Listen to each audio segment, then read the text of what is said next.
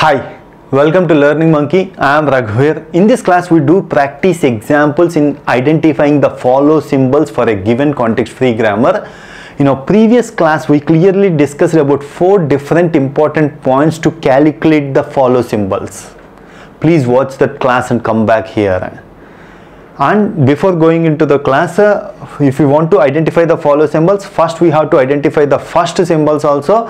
So in our previous classes we discussed how to identify the first symbols also. Hoping that you already know how to identify first symbols. Based on that we are explaining the concept. And coming to here, the first example, you concentrate on first example. If you understand that, please remember our 4 different points which we discussed previously. From that, this example is very easy. If you understand the first example, remaining examples is very easy.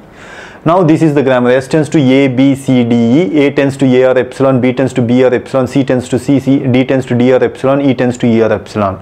So for this grammar, we have to find the follow symbols. Before that, we are finding the first symbols. These are all the first symbols for the grammar.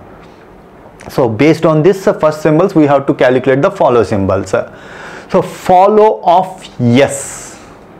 So how to identify? On the right hand side, wherever you find yes, after that what symbol is there, that we have to calculate it as first of that symbol.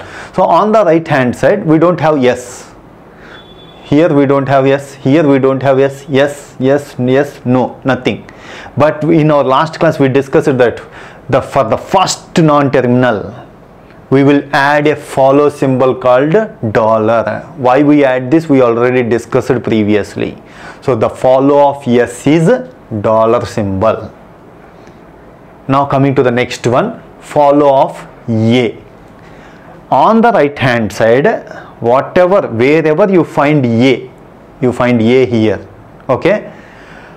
Follow of A means after A, what's the symbol you have? You have to take the first of B. First of B. First of B means B comma epsilon. First of B means B comma epsilon. First of B means B comma epsilon. If you place epsilon in place of B, what's remain here? C. So follow of A means first of C also.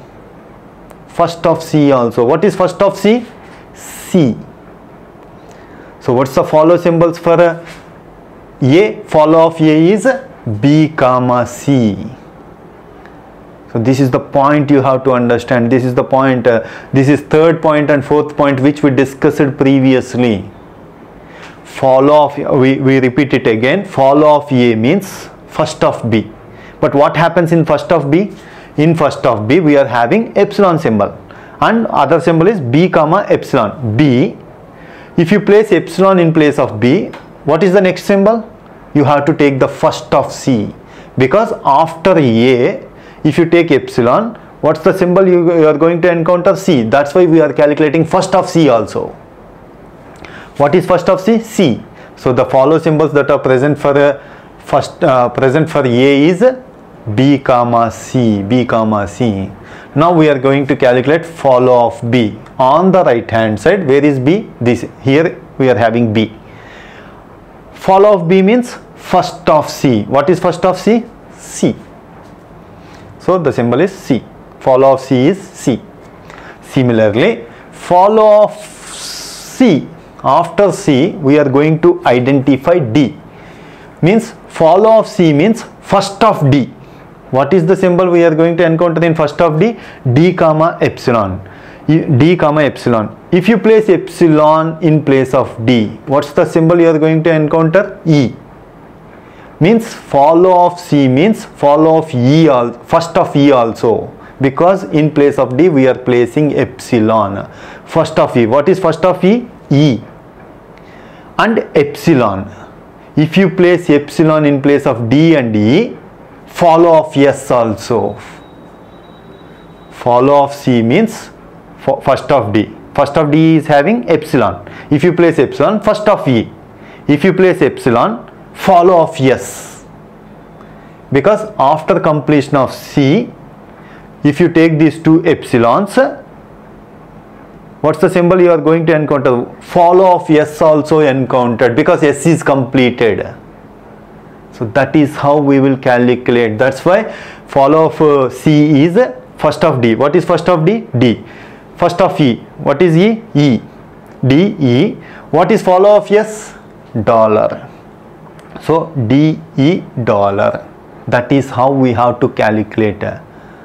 And next one is follow of D. Follow of D means first of E. First of E means E comma epsilon. If you place epsilon here, follow of S. That's why E comma dollar. Now we are calculating follow of E. Follow of E means nothing is there, means follow of S. Follow of S means dollar. This is how we calculate the follow symbols. If you don't understand, please watch our previous class. We explained why we are doing this follow of first of those 4 conditions. Watch them and again watch this example, then come to the next example. So coming to our next example, this is the expression grammar which we are using in our previous classes. These are the first symbols for this expression. Now we need to calculate the follow symbols for follow of E. If you want to calculate follow of E, on the right hand side, wherever you find E, we have to calculate from there onwards. No E, no E, no E, no E. Here E is there. Follow of E means, what's the symbol that are present in the after E? It is closed bracket. Closed bracket is a terminal symbol. First of closed bracket. First of terminal symbol means terminal symbol itself only.